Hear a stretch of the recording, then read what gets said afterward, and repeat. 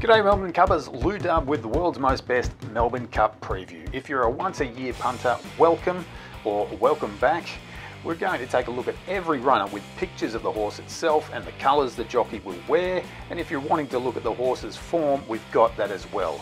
I will advise to please take a look at official guides before betting, as there can be the odd typo in my productions. Here's a brief look at the field. Vauban is now the favourite after Buckeroo drew barrier 21. Down the list we go very briefly. You could pause the screen if you like. But now we will take a look at the weather forecast for Flemington, and it looks like continuing dry weather. Monday a 30% chance of rain, Tuesday 20% chance of rain, but both days predicting less than 1 millimetre if there is actually rain. So I've done the form for a good 4 or good 3 track. A little advice on the terminology. Spell means 3 months without an official race, and the form displayed on screen is colour coded to indicate the condition of the track that day. And the prep graph, an original concept from Lou Dub, just illustrates how close to the winner the subject horse was in each race. The red line indicating where first place was, and obviously anything beyond the red line indicates how far the horse won by. Okay, let's get stuck into the 24 horse Melbourne Cup field. Oh, just beware, there are 4 horses wearing the same blue and yellow colours of Buckeroo. In those cases, refer to the official guides to find the distinguishing cap colour. Vauban. There is no doubt in my mind Vauban has put a better collection of 5 prep races together this year than last year when he started favourite for the Melbourne Cup. His last start, he was 2 1/4 lengths second at Group 1 level in the Irish St Leger behind the world's best 2-miler, Kyprios.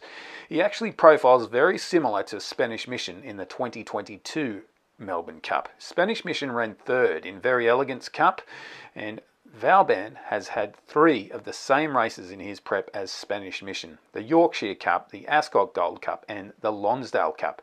His ratings are slightly below that of Spanish Mission, but he gets into the Melbourne Cup with 1.5 kilograms less, and his trainer Willie Mullins has changed things around a little this year, and so we can expect a better performance from Vauban. He's a big chance. Buckeroo. This 5.5-year-old gelding started his racing career overseas. He'd had 11 starts and not raced beyond 2,000 metres until arriving here in late 2023. In his autumn campaign earlier this year, under Chris Waller, he had 4 starts for 1 placing and 3 times unplace. He tried his hand at 2,400 metres in the Tancred Stakes in that autumn campaign and finished 1.8 lengths 5th, so not disgraced. He was second favourite that day and appeared to fade on his run. Now this spring he's had a super campaign, 2 wins, 2 seconds from 5 starts. It seems like he's gone to another level this spring, and if you're like me you might think 2 miles is not his optimum distance, but even if it's not, watch him run past his opposition in the Caulfield Cup and then name a horse from that field that beats him in the Melbourne Cup. I can't. They're all carrying the same weights. Circle of Fire. He was the Melbourne Cup favourite up until his first start back from spell when he finished 20 lengths last. Since then, the best he could do was 6.5 lengths 9th in the Turnbull Stakes. And just to confirm he was not worth betting on in the Melbourne Cup, he was 13 lengths 10th in the Caulfield Cup most recently. So you're asking, how come he was favourite? Well, he won the Sydney Cup back in April this year, impressively. But I won't be betting on him, and I think his owners have a big decision to make after the Cup. Do they turn this 4.5-year-old Entire into a gelding? Snip, snip. Warp Speed, the Japanese contender. He comes to Australia with a similar profile to that of Breakup, last year's failed Japanese runner. The big selling point for this horse was his 5th place finish in the Tenno Show Spring earlier this year. That's Japan's premier 2-mile race. However, he's had a run already in Australia and it was a big fail. He finished miles back in the Caulfield Cup, and looking at his graph, that was very out of character. On Caulfield Cup day before the race, it was said that he looked like he could improve by the yard analyst, the person that looks at the condition of the horse. So he wasn't fully fit, and another excuse is the soft track, which he had to contend with in the Caulfield Cup, but he won't be getting my money. Kovalica. This 5-year-old gelding has always had plenty of admirers, and that dates back to his Queensland Guineas and Queensland Derby wins in early 2023. Since then, he has not won a race. He's never run further than 2,400 metres of the Queensland Derby. That was in May of 2023. On multiple occasions, this guy has raced at Group 1 level, and while not winning, didn't disgrace himself. But those races were at 1,600, 1,500 and 2,000 metres. Now he's stepping up to 3,200 metres, 2 miles. Look at this prep. He's gone 1,400, 1,600, 1,900 and then 2,000 metres. What would be the training methodology for now jumping up to 2 miles? Have they been giving him work to extend his stamina? This is 2 miles. Trained by Chris Waller, but I'm sure the owners have had plenty of influence in the decision to run Kovalica. Sharp and smart. Well, this New Zealand Derby winner of 2023 has taken a slightly unconventional path, starting his Melbourne Cup campaign over 1,200 metres in his homeland of New Zealand. Both his first 2 starts he carried big weights. He was well beaten in the Group 1 Turnbull over 2,000, but he did put in a red light flashing run in the Moonee Valley Gold Cup, finishing much closer to the winner. It's a question of, was it just his lack of fitness that caused him to slightly fade on his run over the closing stages, or is he just not the horse he was when in his 3-year-old season? His trainer Graham Rogerson has been involved with Melbourne Cup winners before, and he sounded quietly confident of a good run in the Melbourne Cup. Just fine. This horse was being set for the Melbourne Cup last year, but his form went out the window at the wrong time. This year, the 6.5-year-old former UK runner has made the field and will get his first chance over the 2 miles of the Melbourne Cup. His graph is a bit concerning. Up and down, and his last start he finished last when he was 4th favourite in a 10-horse field. Land Legend, a French-bred 4.5-year-old gelding. He's had great success since arriving in Australia late last year. He won the $500,000 ATC St Ledger in his only start in Australia last year and didn't return to the track until August. He showed some good signs in the Kingston Town over 2,000 metres, and next time out he won the 2,400 metre Group 1 Metropolitan in a photo finish with Zardozi. Next up, he carried 53 kilograms in the Caulfield Cup and finished a reputable 3rd, albeit 5 lengths behind Buckeroo. Both Land Legend and Buckeroo carry the same weight in the Melbourne Cup. Can he improve by 5 lengths? Well, there was talk that he got quite worked up waiting in the barriers before the Caulfield Cup as the race was delayed when one of the horses broke through the starting gates. I'll have a link to the Stewards report in the video description. Absurde. He's been given a handy barrier and a 3-time Melbourne Cup winning jockey. His win in the Chester Stakes this year is better, in my opinion, than his win in the Ebor last year, for the fact he accelerated away from Keys Chorister, who raced at Group 1 level in the UK earlier this year. How much better? His first run on the flat this year had alarm bells ringing. 4th in a 5-horse race, the Irish St Ledger Trial, but the performance in Chester was heartening. He's had a similar amount of mileage put into him as in 2023, where he had roughly 12,900 metres preparing for the Cup. This year, if we exclude the jumps race in late December, where he was pulled up, he's run roughly 12,300 with 2 hurdles races and 2 flat races. Just like Vauban, I think he's in a good place to improve on the 7th place he picked up last year. Athabascan, a 5.5-year-old gelding. He had 8 starts in France for 1 win and 5 placings before being sent to Australia. In 2023, he was very close to making the Melbourne Cup field, but he returned for an autumn campaign in Sydney, where his best result was a gallant 2nd in the 2-mile Sydney Cup. This spring, he's had 4 starts and was most disappointing 2 starts back in the 2,400 metre Metropolitan. I can't find a good excuse for that, apart from it being only his 3rd start of the prep, and he was forced to work hard early. Strange, because his next start was his most impressive. That was his win in the ATC St Ledger. So how do you go from 8 lengths 10th to winning? Well, he was only about 4 lengths from 3rd in the Metropolitan, so it's believable that his better result was down to fitness and weaker opposition, i.e. there was no Land Legend or Zardozi to compete with. Still, I would give him a realistic chance of a minor placing given he drops 5.5 kilos from the ATC St Leger into the Melbourne Cup. Knight's Choice, a surprise nomination. His last start, 5th in the Bendigo Cup, did appear luckless, but he certainly wasn't unlucky when 14th in the Caulfield Cup. Hard to back. It was a soft track, but he'd had a win on soft ground. He actually strung together 4 wins on the trot in his 3-year-old season. In the winter this year, he was 2nd in the Group 2 Q22 over 2200, but since that race in June, he's been raced over 2400 4 times and never finished closer than 3rd. 2 miles will be another step up. Okita Soushi, he was ordinary in last year's Melbourne Cup. I was shocked that they bothered, given he ran 12th in the Caulfield Cup. Anyway, it's a different story this year. He only returned to the track in August, and it was certainly a pretty humble start to his campaign, 11 lengths and 9 lengths off the winner in those 2,000 metre races, but he put in a solid effort for 2nd in the Group 2 Herbert Power at 40 to 1, and his last start was a confidence-boosting win over 2,500 metres. He's got a very light weight and an in-form rider. From barrier 10, he should be able to take his regular place on the pace or leading. He's a good chance. Onesmoothoperator. This guy came to my attention with his win in the Northumberland Plate in late June. That was over 3,319 metres and on an all-weather track.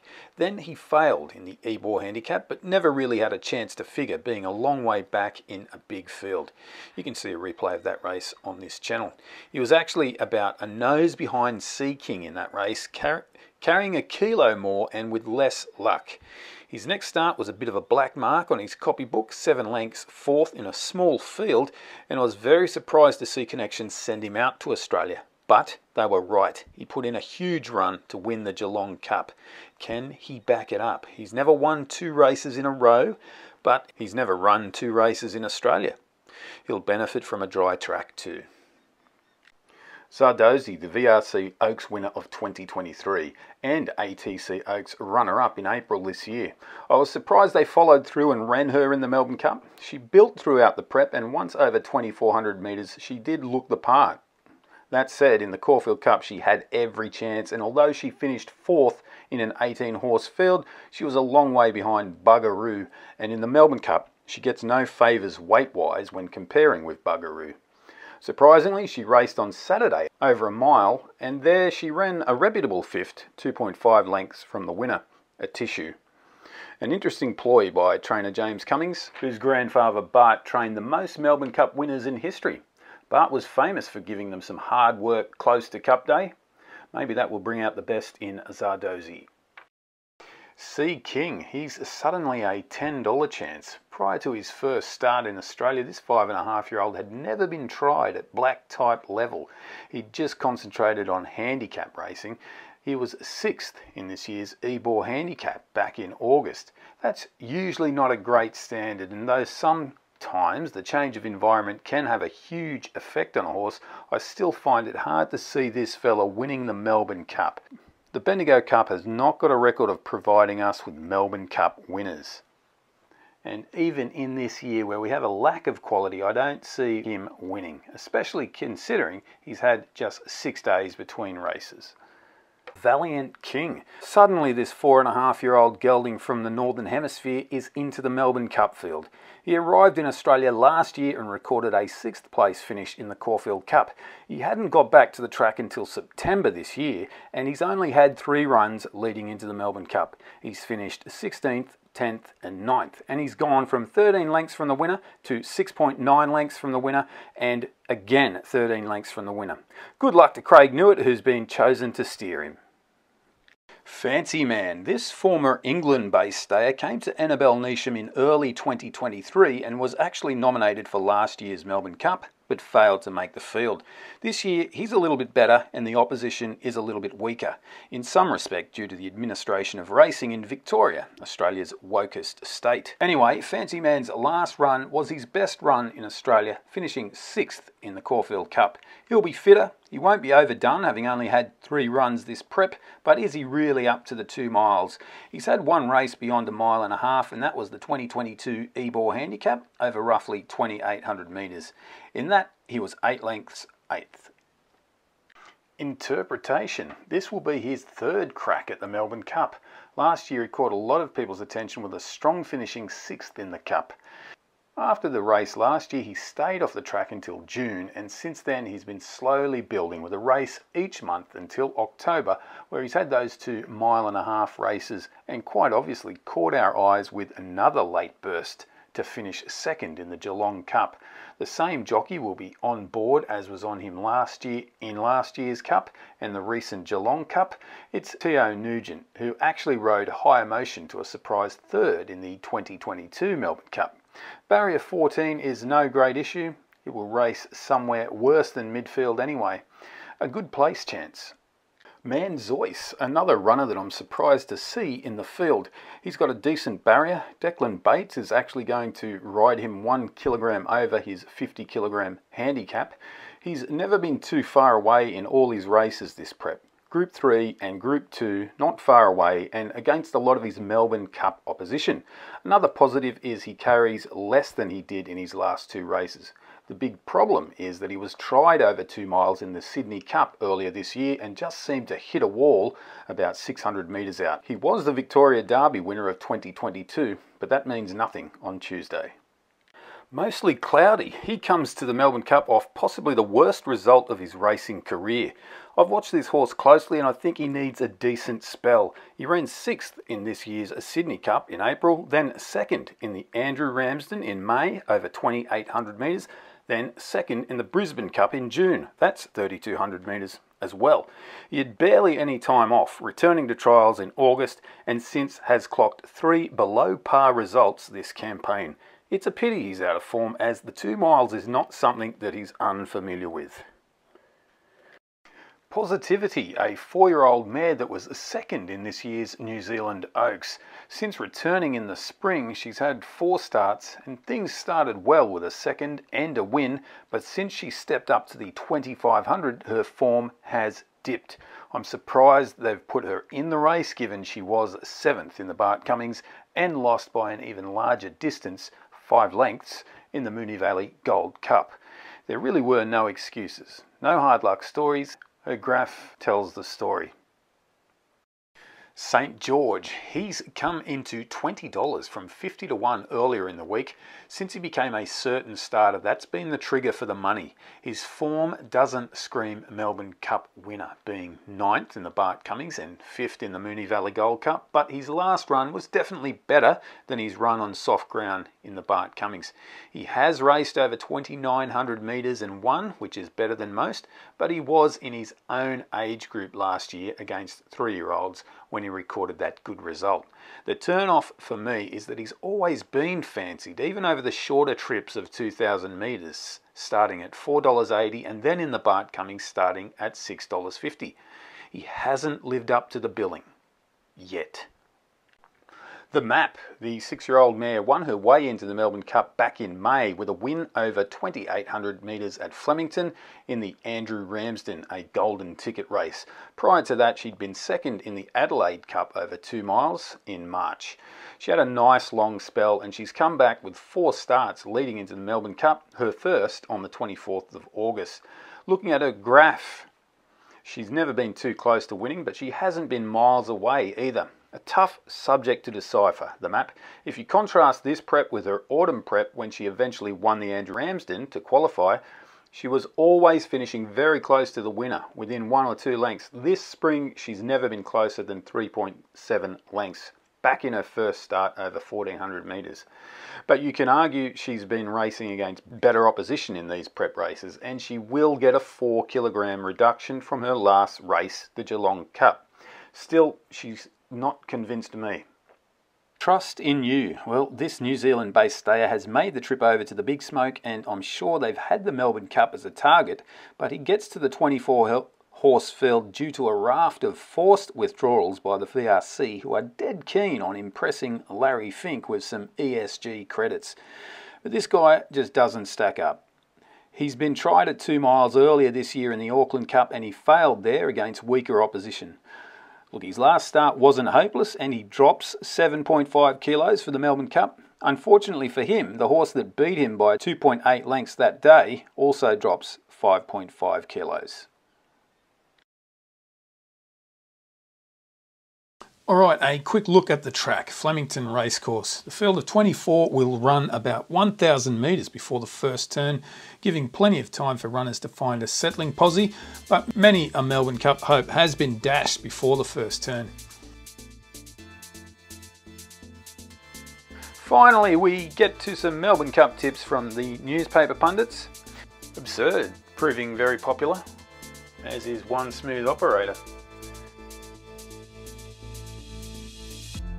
As for myself, I'm nowhere near as confident as I was last year, but I'm going to vouch for Absurde, who was decent last year, and with a little improvement, he just may give Irish trainer Willie Mullins the Melbourne Cup he's been chasing. I'll throw in his other runner, Vauban, and then Land Legend. Enjoy the Melbourne Cup. Leave comments, subscribe, etc, etc.